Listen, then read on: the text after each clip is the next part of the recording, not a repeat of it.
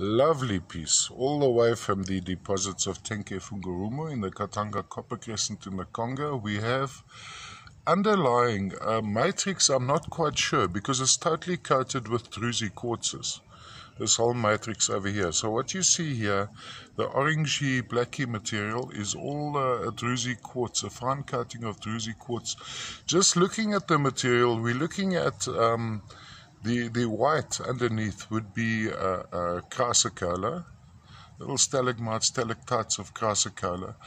What I'd expect to find on this chrysocolla would be some heterogenite, and the blackness underneath these tiny quartzes would most likely be heterogenite trapped underneath, and the druzy quartzes are opaque to see through.